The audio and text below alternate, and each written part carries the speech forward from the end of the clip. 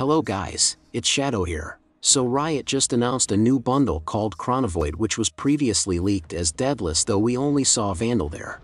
But now all the skins are revealed and they look amazing. Here are some details you need to know. The price for the complete bundle is 8,700 Valorant points. The price for the melee is 4,350 Valorant points. And the price for each individual gun skin is 2,175 Valorant points.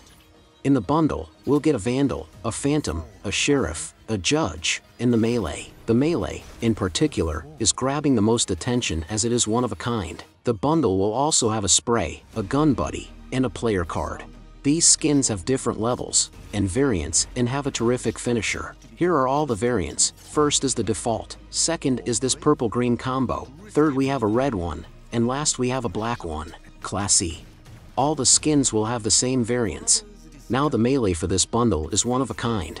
It is like a floating orb in your hands with two blades on each side. We have limited footage right now, but we'll see more once it gets released in 2 days when the old bundle will leave. I like this bundle and think it's a little like Ion bundle, but let me know what you guys think in the comments and I'll see you later. Peace.